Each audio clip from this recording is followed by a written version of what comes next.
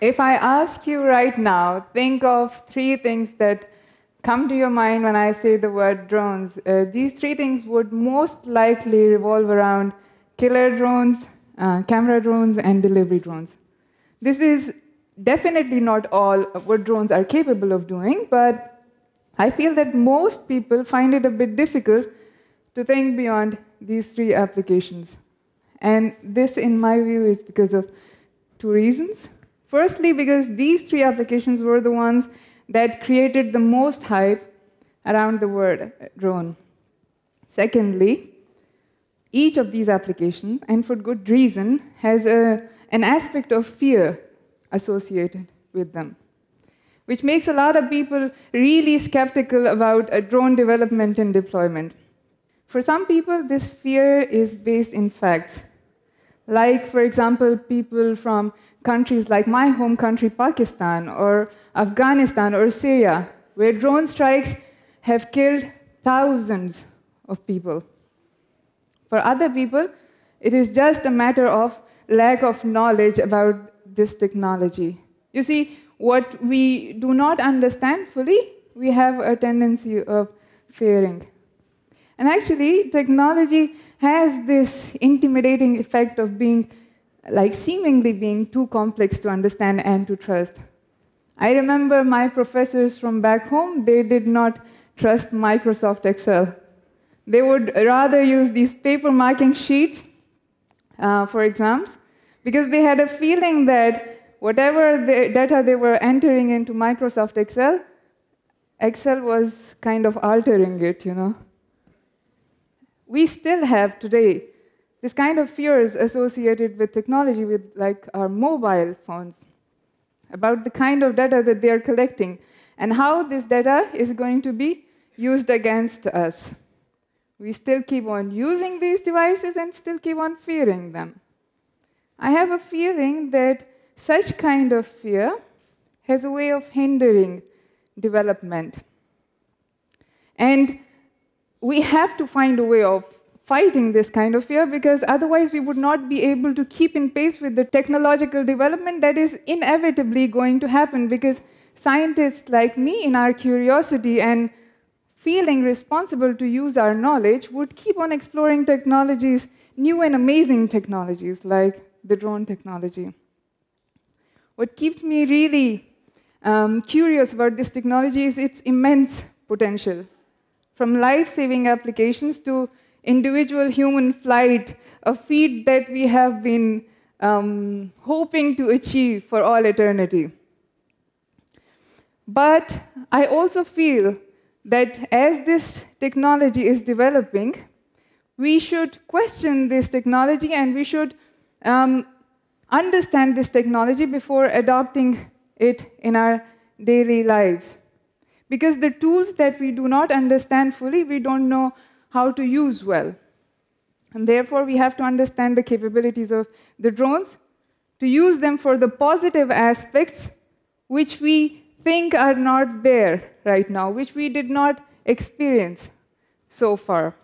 And so we have to question about the technology. We have to understand it. We have to turn our fears into curiosity.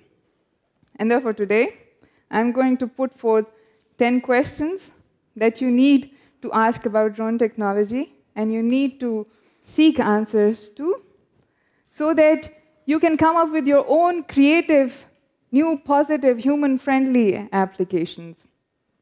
And you could find out where to truly trust the technology and where not to trust the technology, but based on facts rather than fears. So, starting off, the first question would deal with the definition of drones. It's a very basic question. What is a drone? In my view, drone is just a technological tool. It's a device that can move in 3D space and can carry whatever you wish it to carry, whether it be guns or cameras or post packages. It is technically all what a drone is, a flying carrier device. The next question is, who can make and use these drones? Actually, today, anybody who has the curiosity, the patience, and the money can buy these kits assemble them and start using them. It's just like buying furniture from IKEA and assembling it. You don't need expert knowledge of flight dynamics or flight controllers or inertial measurement units or all this technical jargon. Actually, in 2015, in the UK, there were 33 incidences of drones being discovered in around high-security prisons. I can tell you with pretty certainty that none of the offenders that were trying to deliver drugs or mobile phones inside the prison had to take aerospace engineering courses before they operated their delivery drones. So, this leads to the third question. If everybody can operate these drones, if everybody can fly them, what about the security robustness of these devices? Actually, sadly, I cannot promise you that these devices are completely robust regarding security, because the currently available commercial drones, they have to, if they want to operate, they have to be connected to the remote control. They have to communicate with the remote control. And they communicate with this remote control on 2.4 gigahertz frequency.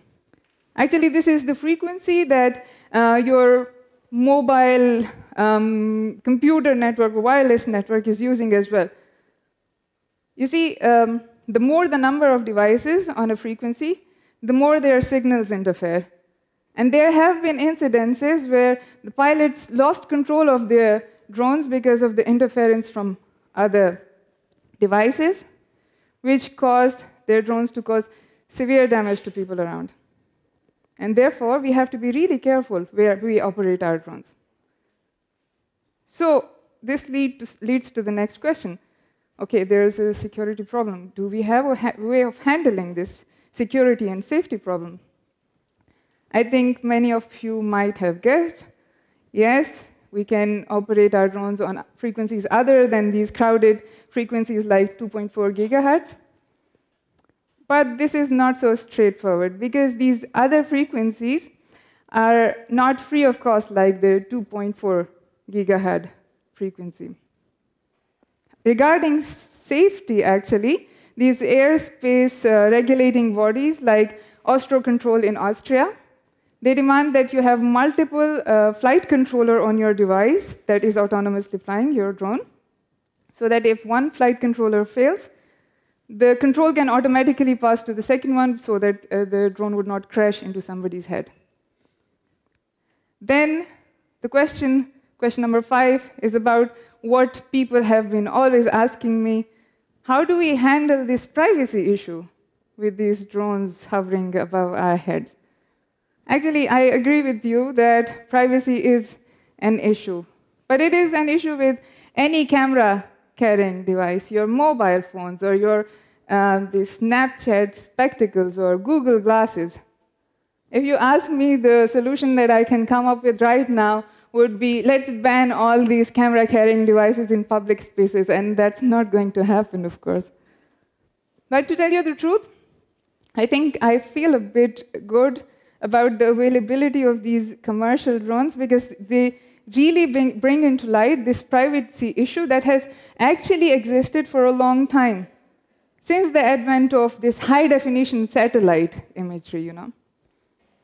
Privacy protection is an important ethical issue, and there are lots of research groups that are working in this direction. Actually, in your city of Klagenfurt, in our institute, there are people that are working on this privacy protection using smart camera systems, so that your sensitive information is going to be protected before it leaves the camera. Question number 6 and 7 are about the regulations in air regarding drones. Question number 6 is really close to my heart, because I love parrots and all birds by association. Because we had a parrot, and we used to call it our father's third son and the most favorite son as well. They are really intelligent animals. So what would the effect of introducing these devices into our airspace be on the natural ecosystem? I actually once witnessed an our drone being attacked by a bird when we were doing outdoor tests. Apparently, the bird thought that this alien-looking bird was a threat to its nest. So we have to be really careful about introducing such alien devices in our ecosystem. I must emphasize that there have been lots of really nice projects where drones have been used for example, rainforest conservation or for fighting poaching of endangered species, or actually for improving the habitat of animals. Still, we have to question introducing these devices in our ecosystem to see their impact on the breeding behavior or the psychological well-being of animals before these devices kind of cover the airspace and it's too late to regulate. The next question is about regulation. So what are the regulations about these drones being up in the air with all these aeroplanes and stuff? So in Austria as well, and many countries, there are regulations that strictly prohibit you from flying drones close to airports. But still, there have been lots of incidences where there were near misses involving a passenger plane and a drone. So I think it's our responsibility, all of ours responsibility, to really follow these regulations, to take responsibility for the human lives, because every human life is important, and we can't take it lightly. I still believe there would be extensions to these regulations when there are delivery drones introduced into the airspace. But in my head, I see it like the road system, which is designed to safely include pedestrians, bikes, cars, and heavy vehicles. So now that I have said the word delivery drones, what about the delivery drones? That's my question number 8. Are they going to be here anytime soon? Actually, they are already here. Companies like Zipline are delivering medicine and blood in places in Rwanda which are not accessible by road or infrastructure. The main challenge basically lies in bringing these drone delivery systems into city spaces, but I technically feel that they should still be able to operate very soon over certain distances to deliver certain packages. So I no longer think that this is a thing of tomorrow. I feel like we can call delivery systems with drones a thing of today already. Question number 9 would be about things of tomorrow. So how do we imagine having these futuristic devices, these flying assistants or flying cars? I feel like we have done half the job already. We have assistants, we have cars. We just have to make them fly. I think you have your mobile phones that are your personal digital assistants. We need better power sources and some tweaking to make them fly, and then we have our flying assistants. Flying cars, actually, in Singapore, they are planning to introduce flying taxis by the year 2030. So this is not anymore a thing of sci-fi, you know. So we come to the last question, question number 10. What are the 3 things that come to your mind when I say the word drones? I hope that the answer this time is not the same as it might have been in the beginning. Because if we ask ourselves this question, we can come up with a plethora of really fantastic and fascinating applications, you know, which are becoming real every day. For example, there are like these environment-friendly digital fireworks. The impact is enormous on our environment. Then we have drones for precision agriculture that can help feed more people. Then search and rescue. This is the application that I focus on in University of Klagenfurt, where my colleagues are also working in the direction of delivery drones. So I understand, when I ask you this question, I understand the fear can really stay in your head, and it might be really hard to forget this fear. I understand that because I come from the north of Pakistan, where the main feeling associated with the word drone is fear in many hearts. But I also feel that I can only make a difference if I embrace and contribute rather than fear and reject. Thank you.